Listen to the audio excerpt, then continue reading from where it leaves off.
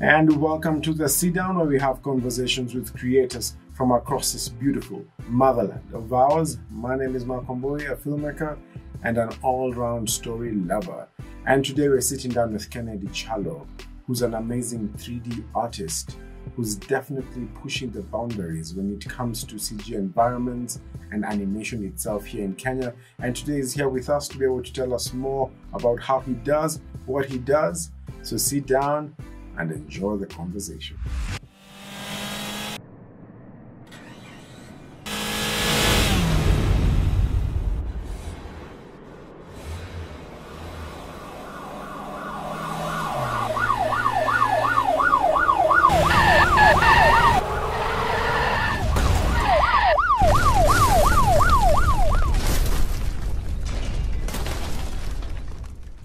So far, what do you feel the skill set that one needs to have to be a 3D animator? First of all, you need to be an artistic person. I think that goes without saying.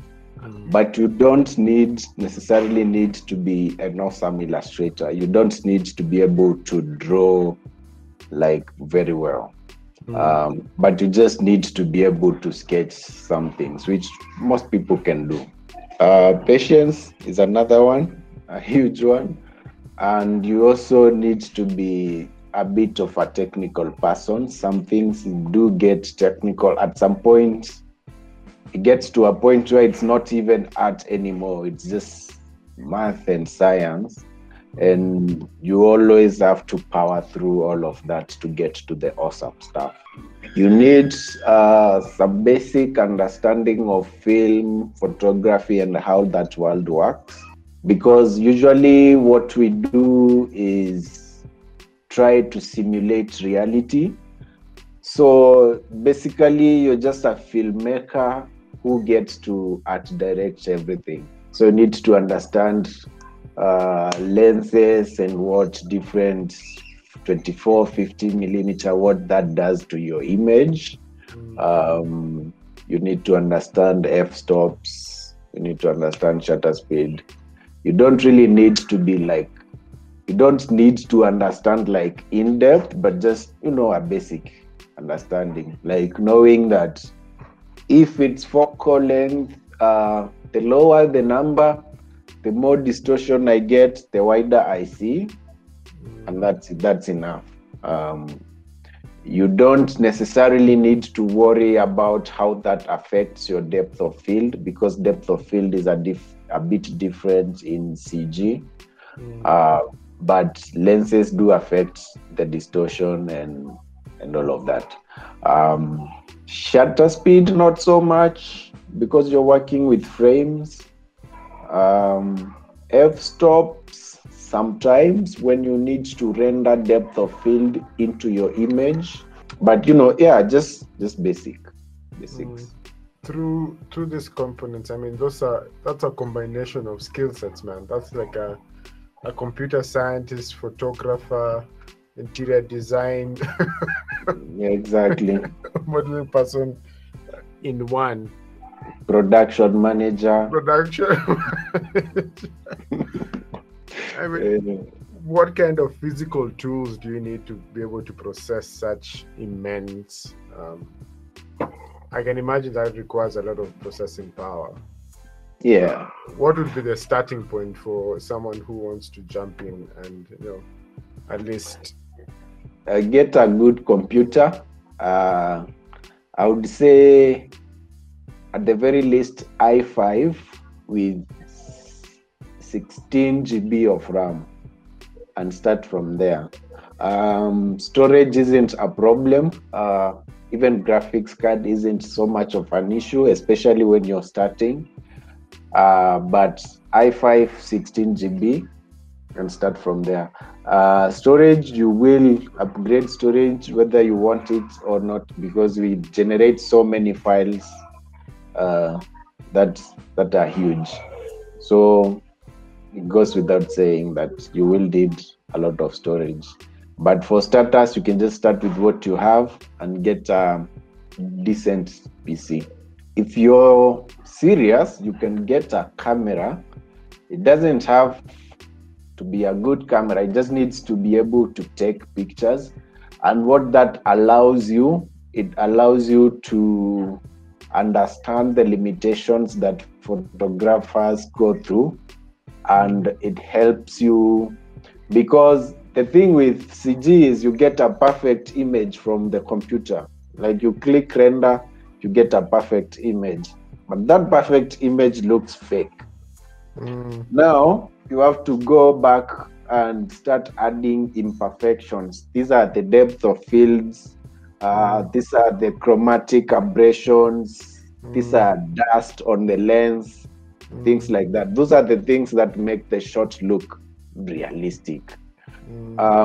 So having a camera will help you like see those issues what they are, and it will also, you know, help you understand working with lenses and shutter speeds and all of that stuff. Also, cameras are very useful for shooting textures, especially in Africa.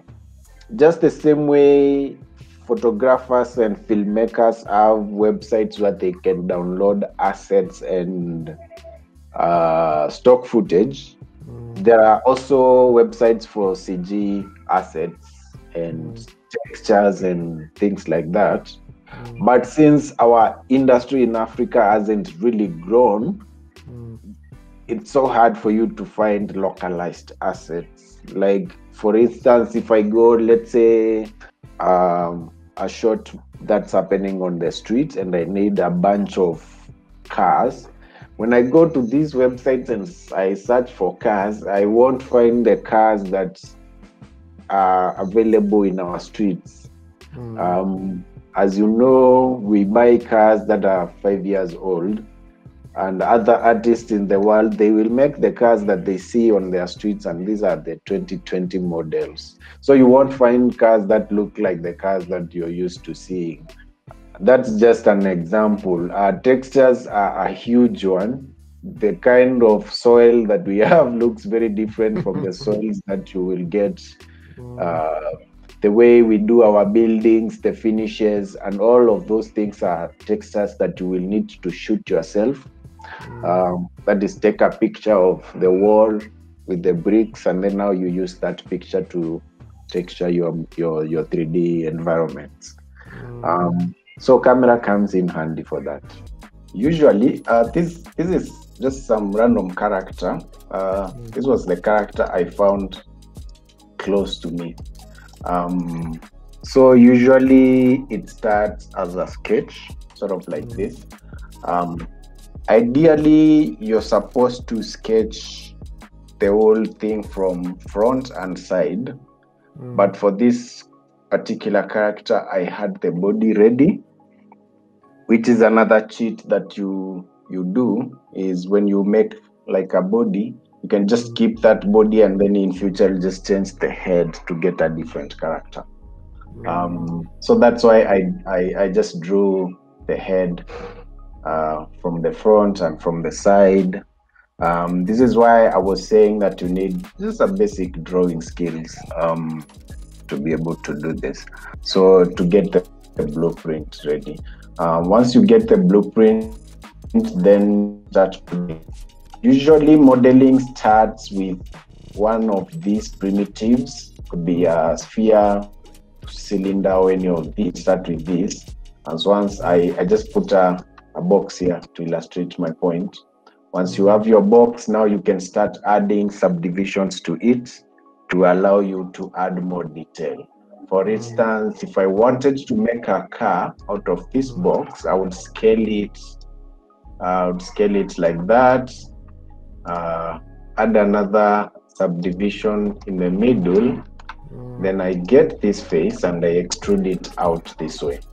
So I move it a bit to get the windscreen, and then I extrude this like that, and now we're getting somewhere. So basically, this is the idea behind. That's the idea behind modeling. So I do that for the character. I did that for the head. of the guy, which is this part. And the reason why I was saying you also need to be a production manager at the same time, you realize the dreadlocks are just where you will see them. Like, doesn't have dreadlocks all over. So you only make what the camera sees. So dreadlocks. Once you're done with modeling, you need to dress up the character. I have a different software for that. So this is for making outfits. The head, but you usually draw the pattern on the side here. This is your 2D view, and then that is represented here. The reason why we do it this way, it gives you these nice wrinkles that you wouldn't achieve by modeling. So once that is done, you export that and then bring it in. And now you go, the next step is usually texturing. And texturing is, you take your 3D model, can be a character, can be a car like this one, and then you flatten it into like a 2D representation of that. If I make a cube real quick to just show that, UV editor. So this is what's called a UV map for the cube. You can see it's a 2D representation of the cube. Yeah. This is as basic as it gets. So this is one of the more complex ones. Yeah. Again, just like with the other one, when I look through the camera, this is the shot. This is the opening shot. Yeah, so it sort of does that. And when I look outside, this is our camera. This is the street, and these are some characters. So you notice that I only put these characters on this street, and then the other ones, these two here. When I go to the beginning, they are starting their walk right before the street, because this is the street, and these are the characters. The idea is that when I'm looking through the camera, which is behind here somewhere, I see them cross. And then this is the camera comes in. That's basically it. So it's just a row of flats along that muddy street, and then a few flats at the end here, just to cover that space so that it's not empty. And then that's it. When it comes to lighting, I have two big fixtures here. The good thing with CG is you can just take your light and just make it as bright as possible, as much as you want. There are no limitations. So I have this is the light fixture that lights this whole street. And then this one is for adding some contrast between this street and the outer street there. When you look at the shot, this part is supposed to be a bit colder. Because it's in and the then shadow. This is warm. Because it's in the shadow. I think this is warm. So I'm using this light fixture to make that contrast. Because if I removed this, everything would be dark. So I'm just using this to mimic the light that's coming in. And then we have the smaller light fixtures on the lamp posts, just to add that accent. Just to add this accent over here, to bring attention to these characters. And then there's a light in here to show the shop and the gas cylinders and things like that. Does it automate the reflections, or do you have to create the reflections of the water? everything has a material applied to it, and the material is what sort of determines the reflections. If, for instance, I were to show you some of the textures that I used for that, let's look at the skooma first. So there's that shot with skooma at the end, towards the end of the music video. So this image, this is a picture that represents the color of the skoomas. So I'm using these pictures just to plaster them onto my model, and this is the color. Now we have this is called a bump map, and basically what it does, it uses the black and white values to tell the computer where to cheat bumps. So where it's white, it sort of appears like it's raised up, and where it's black, it sort of appears like it's going down. So this would simulate these veins and stuff. And this is called a specular map, and what it does is where it's white is most reflective, and where it's black, it's not reflective at all. So these spots are supposed to be droplets, because water is like 100% reflective, like a mirror.